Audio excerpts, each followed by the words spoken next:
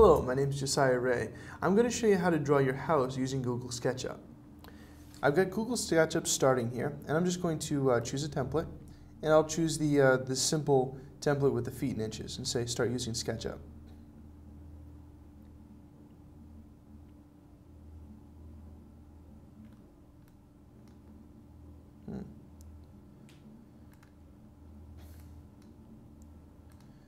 So here we have our environment that's started up for us, and the first thing I'm going to do is draw a big rectangle for the house.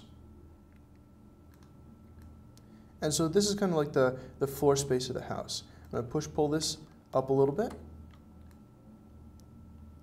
and I'm going to go to the side, and I'm going to draw the roof line. So let's select the pencil tool, and that looks pretty good. We'll come right up to the middle, so to the peak, and come back down, and it'll automatically line it up with the other end point of the roof. Alright, so next thing we need to do is push this all the way back, and we're going to do the same thing with the other side of the roof. And there you go. We've got the basic outline of our house.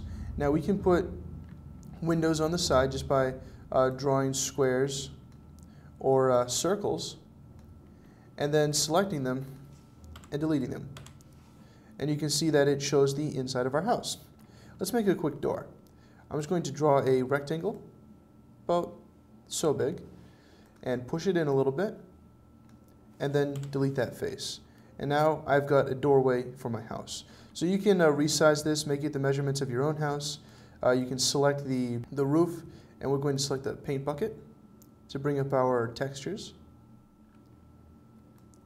And underneath materials, let's say we're going to go with a roofing.